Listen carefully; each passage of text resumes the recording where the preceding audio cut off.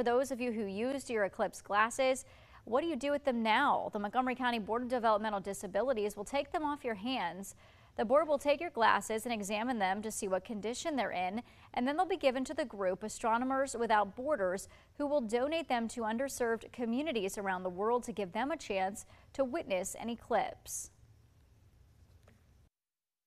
It's amazing to see children that are in these underserved communities who otherwise would never have a chance to see this miraculous sight in the sky and inspire them.